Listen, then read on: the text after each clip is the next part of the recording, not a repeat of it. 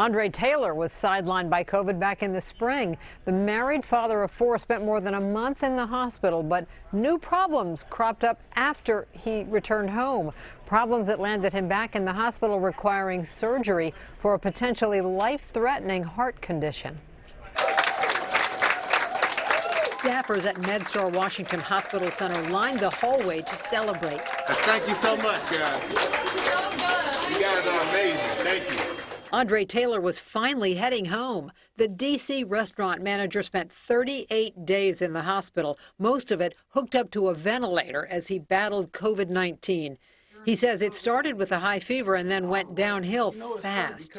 It hit me like a ton of bricks. And when I went to hospital center, they took my vitals and said your heartbeat was going 160 beats a minute. We can't put you back out there. Immediately, they rushed me to the back, and 10 minutes later, I was in a coma. When I went into a coma, it was like the COVID death count in the U.S. was like 120 people. I woke up, it was 24,000. I asked the nurse, I was like, what happened? And then she told me the date, and I was like, it's April? When Andre left the hospital, he thought the worst was over, but months after recovering from COVID, he started experiencing new symptoms.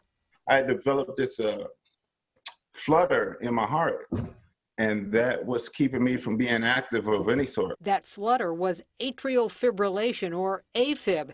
He says it was exhausting and frightening. One of the things that we're starting to observe in our patients is as a result of the coronavirus, they're having inflammation in their cardiac tissue inside of their hearts. Dr. Cyrus Haddadi is a cardiac electrophysiologist at MedStar Washington Hospital Center. He says that inflammation can infiltrate the heart's electrical system, causing an abnormal heartbeat.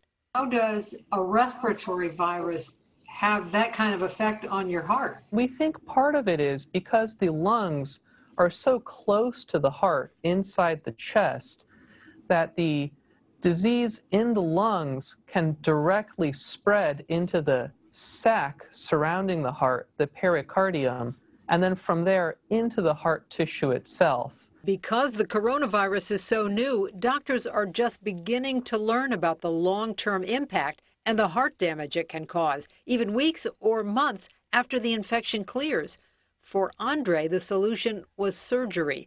In September, he had an ablation, a minimally invasive procedure that uses radio frequency energy, similar to microwave heat, to destroy the damaged heart tissue that's causing the problem.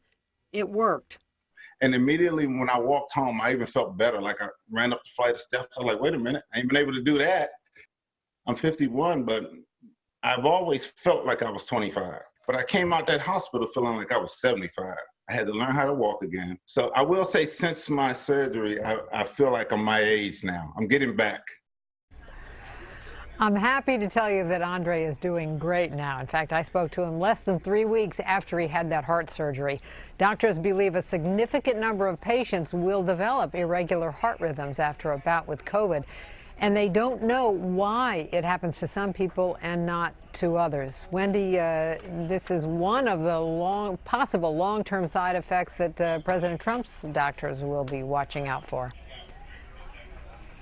And that's why we have to, this is not something to play around with. No. We really have to take this thing seriously, even this far into it.